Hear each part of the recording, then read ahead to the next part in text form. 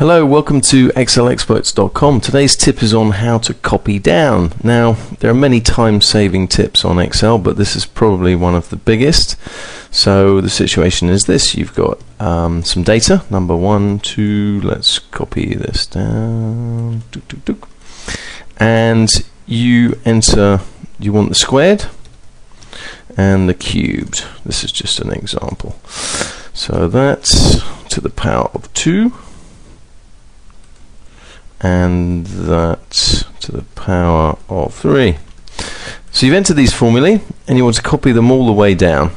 Very easy. You go to the bottom right hand corner and you just double click. All the formulae are then populated all the way down to the end. Hey presto. You've been watching excelexperts.com.